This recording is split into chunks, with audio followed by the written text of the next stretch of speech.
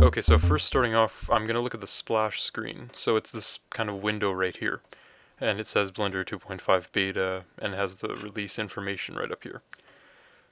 Okay, so what we have here is, well, the first thing we have is this picture, and they sometimes change it depending on the release, but they usually have some kind of picture there. And another thing they have is links over here. So the links are to community websites and Blender related websites, also some Python related websites.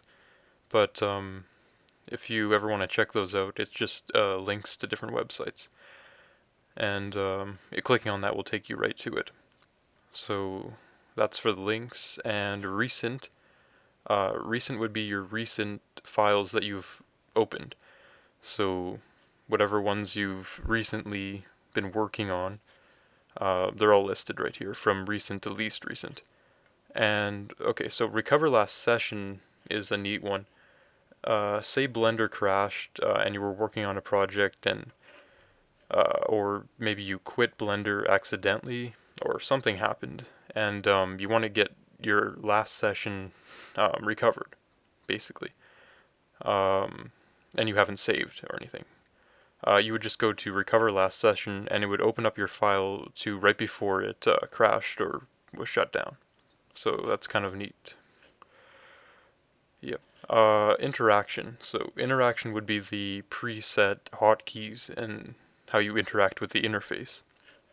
So it's on default of Blender, the default of Blender, and oh, okay, I got rid of my splash screen just by clicking, so it is pretty easy to get rid of it, but to get back your splash screen, it's a good demonstration is to go to help and you can just open up your splash screen right here.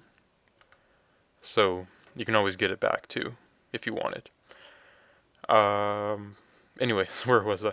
So the preset is on Blender, and that would be the normal Blender hotkeys and everything. But you can also go to Maya. So that would be the Maya hotkeys and presets.